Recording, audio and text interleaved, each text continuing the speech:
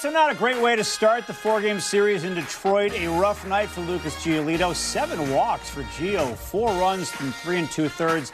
Alex Faedo, no walks, 10 Ks for the Tigers, and the White Sox lose it 7-2. It is Super White Sox Postgame Live here with the legend Ozzie Guillen. I'm Chuck Garfien. My Twitter feed. Woo! What happened? White Sox fans. Why? Simmer. Wait a minute. White Sox fans like you, they get too excited when they win. They get so salty when they lose. This was a bad game. The Sox had won 7 of 9, and I just sent out a little tweet about a half hour ago, and man, the venom. By the way, that's the way they started in Cleveland. Yeah, I know, but I'm just saying, like, it's a... Why you put in your tweet? Oh, I just said, hey, the Sox should be down. They should be getting blown out right now. Yeah. The Tigers have left 12 men on base, but the White Sox only have 3 hits. Yes. And, I mean, they weren't attacking me, I don't think. They were more attacking, like, just the White Sox and criticizing the Sox. They should be, this is wrong, that's wrong, this is wrong, and everything's bad. You guys right. 1,000%. I guess my point is this. Yeah, this game stunk, but they were saying the Sox still suck. And it's like, well, you know what? They won 7 of 9. They're starting to play better. This was a bad game. Let's not make any absolute calls on who this team is after a bad game in Detroit. Now, if they lose 2 more, I'm with you. That's what I say when I made the comment. When I was in 6-7 score this week, I say, they asked me about this ball club. Are you excited about it? I said, yes, I am. I'm not lying. I am, yes. But they said, give me I say, nope, I got to wait another week. Yeah. I got to wait another week I can say, you know what, yes, we have good chance, or chance is going to be very, very, very poor. All right, should we check out the Chuck happy or salty meter? Oh, they did it. They did it, Steve. What do you mean? Oh, wow, because I was talking with Steve and Alejandro, and I go, oh, they better put the meter. All right, the meter is up. Let's see how Chuck's feeling. We just debuted this the other day. Where am I feeling right now? Yeah, that's about right. What's meh? I'm meh. I'm like, bad game. Let's get him tomorrow. That meter went up. What does that even mean? Translate. That meter, I hope that meter's not going like very bad, because they don't need to play bad against Detroit Tigers. No. I mean, if they lose, well, the game's on Apple tomorrow, but if they lose a couple more games, I will not be meh. Okay, good. Tonight I'm meh. Tomorrow, Jason, I'm going to bring the meter when we play golf. Yeah. So when somebody curses more than me in the golf course, they tell you about the outplay. That was me. I'll admit it live on television. I swore more than Ozzie Guillen today on the golf course. One person on this set threw his golf club about 40 yards, and it wasn't Ozzie. I never throw my clubs. No. Because I'll be out of clubs. Is that every time you bat, I throw my club up? Oh my God, I don't have any clubs left. Yeah. It was a rough day all around for me, let me tell you. Oh, can I say a secret? What's Steve, the secret? I say, Chuck, you get up at 5:30 in the morning, walk your dog, and come all the way here to play like this? That's what it was. Oh, God. And you know what? I was amongst friends. We love it. We had a great time. Nelly's a good golfer. What's his nickname for Nelly? Fairway Nelly. Fairway Nelly. There's a guy who works here, Jeff Nelson, longtime producer. We call him Fairway Nelly because he's always in the fairway. Yes, he was. We got to move on with the show, unfortunately. Unless you want to talk about my golf game more. No, we talk about that. Here's the field coverage pitching recap brought to you by Liberty Mutual Insurance. Giolito, the Sox most consistent starter, gives up 4 runs in 3 2/3, 7 walks. But let's look at today's great escape, because we had 2 of them. He wasn't feeling it. Looked good in the first inning, but here we go. Second inning, Tim Anderson's going to misplay this ground ball. Giolito's in a jam, but he gets out of it. So you're thinking, okay, maybe this is going to be the Sox day. This is going to be Giolito's day, even though he doesn't have his best stuff. You know, it's funny thing, because those double plays helping a lot. And people say defense. I don't know exactly what Tim was doing. The team was, look at this, a sharp line drive, turn 2, is out of the inning. And there's something of, one mistake going to another, Giolito with walking people. And by the way, I got to give credit to Detroit Tigers, because they have been a lot of patience on the plate all year long. They don't have big numbers, but they really make those guys work. All right, so third inning, Giolito loads the bases this time.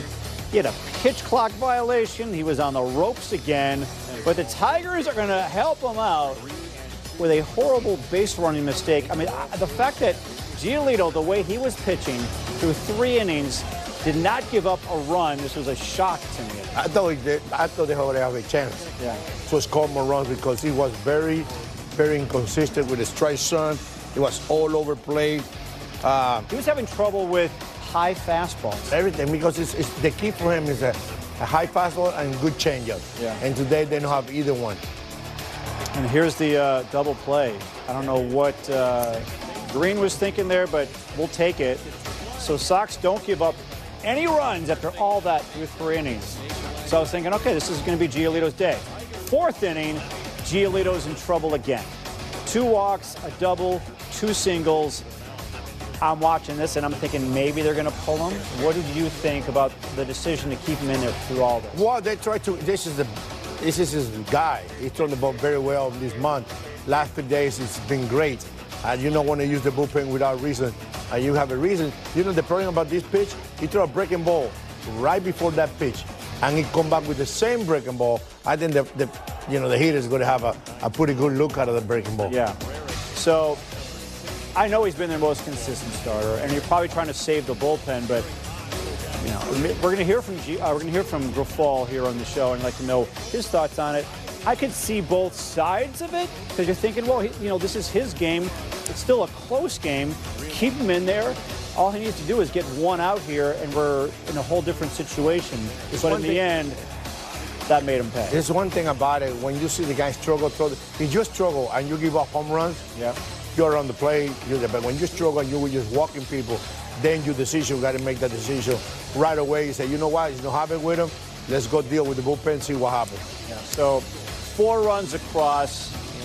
Giolito's taken out of the game, and his 7 walks tie a career high. He had gone 6 innings or more in 8 straight starts. That was the kind of role he was on. He's the first Sox starter, not counting the one bullpen day they had a couple days ago, to go less than 6 innings in a game since May the 12th, 12 games ago. So why did the White Sox go on this run? Because of their starting pitching. They didn't have the starting pitching today, and they didn't have the offense either. So Alex Faedo, all right, the Sox faced him last June. It was the worst start of his young career. He gave up 7 runs on 9 hits in 3 innings. Moncada, your pick to click, hit a 3-run homer in the 1st inning. Oh, our boy, he forgot about that. They don't have the video to watch that. But guys make the adjustment. I think the pitching, Detroit Tigers it's in second place for a reason. The first reason is because this division is bad. They've been playing pretty good baseball lately. Yeah, they have been. So offensively, the Sox just didn't have. I don't know what it is. Is it a bad approach? Is it good Faedo? Like, what was going on there? Both one. Faedo is just go down and throw the ball good. Sneaky fastball, very sneaky. But you know what? You can't hit that pitch. You have no clue what you're doing. A lot of chasing. Besides that, big time chasing is like an April emotion. April emotion. I think as soon as you're chasing that and pitch it fine now, you guys open to swing everything. Now they can make that decision. Then I say, okay, you know what? I'm going to spend the strike zone to see you guys can help me a little bit more. But credit to Alex, he threw the ball very good today. Yeah, we're actually seeing some good, those are good pitches right there. Those are really good pitches. I think, you know what? As the game went on, he got better, felt better, and it was tougher to hit. And you see how the Pantera swing that pitch? Yeah. It was right there, and you even see the ball. When Pantera is good, you go there, get deeper, and hit the ball to right field. That's why this guy is the best at his at-bats. All right. Gavin Sheets, that's one of the few highlights for the White Sox here tonight. I believe the iPitch machine made it to Detroit because last year he had 14 homers at home, only 1 on the road. This year he's got the iPitch machine. Bam! He's got more home runs on the road than at home this year. About Sheets, can you let your teammates borrow the ice-beam machine, whatever you're going to call it? iPitch machine. Yes. Ooh. Let him borrow them. Yeah. Because today, they will need that for tomorrow. Yeah, he's crushed that one. He crushed that one. He's been really impressive this year. So props to Sheets for getting the home run, keeping the Sox in the game. That made it a 4-2 game. All right, we're going to break here on White Sox Postgame Live. Coming up, the speed of Jake Burger. the pitch Gregory Santos threw tonight, which was really impressive. And we're going to open up the vault. Ozzie Guillen versus Randy Johnson. This is a reason. Well, it's not that late. It's only 8:45, but this is a reason to stay and watch. You want to see Ozzie Guillen versus Randy Johnson. It is tremendous, tremendous video. And we're going to hear from Pedro Fall. That's coming up next.